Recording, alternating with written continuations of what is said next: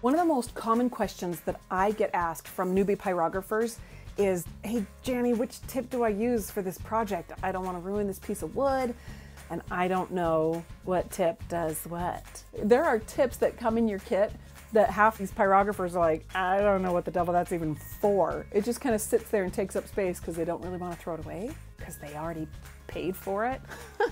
So I'm going to show you what those tips are for, how to use them, and when to choose a different tip. This video series is all about wood burning tips and their uses, solid point edition. This is probably the most popular wood burning machine out there for beginners just because it's so cheap. Later, I'm going to do a wire machine version, but for now, we're going to focus on the solid point. Did I tell you I made a board of all the different tips, their best uses, their okay uses, and their hard uses where I would choose something else? And this board really helped me to see what tip was good for what pyrography technique. One thing I consider really valuable in this is I didn't try to make it pretty. I tried to see what was easy, what just naturally flowed out of each tip. You're totally invited to get a copy of this board, by the way. All you have to do is head over to burnsavvy.com and sign up. I go over each one of these tips throughout the video series, and I'm excited to show you. The most common tip, it usually comes installed in your wood burner, is the universal point, and some call it the chisel tip because of its shape, and this is the mini universal point. I start by taking that chiseled edge and I just drag it gently down to make the lines. When I did this second line here, I was a little slower. I pressed a little more of the chisel into the wood just so you could get an idea for how fine or how thick these lines really get. Now when it comes to curves, this just kind of doesn't want to play nicely, at least not the angle I was holding it. I did discover later that if I turn it upside down, I can get some decent curves for a very fine line, but in general, this is just not the easiest tip for curves. As for dots, I wouldn't really use this one for stippling or pointillism, but I did find it interesting that the dots were all triangular. And when you turn it upside down, they're actually triangular right side up.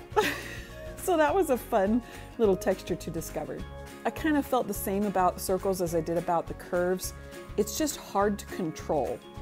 And going around there, it wasn't very easy. So when you're doing patterns like mandalas and things like that, it might be easier to choose a different tip. Shading, on the other hand, works really nicely with this tip. And you can see, without giving it much try, it does a decent job shading. It does show the grain, but if you go back in and touch it up a little bit, it really doesn't take much effort to get a decent gradient. I do want to add that shading is not typically a beginner's art. Shading is really hard with a wood burning tool. So that's something that takes time and practice. Now, as for lettering, you can see here, I turned it upside down so that it's just the chisel point, and kind of the rounder side of the chisel point is what I'm dragging across the board. And it's a little bit better than the curves above it, and it's actually not bad. It's not great, I don't love it, but it's not bad.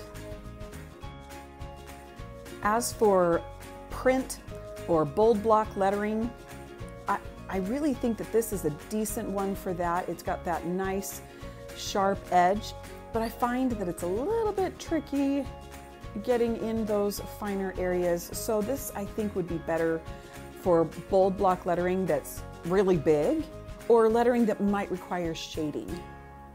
So here is how the universal point played out. In the end, I'd say that some of the best uses were straight lines. I think it's okay for dots with the triangles. I don't like it for curves or circles. It's okay for lettering, but I love it for shading. And that's a wrap on the universal tip. I'll catch you on the next video. I have a wire point. I have a wire burner. I have a wire nib burner. What was the next thing I was going to say? so not natural.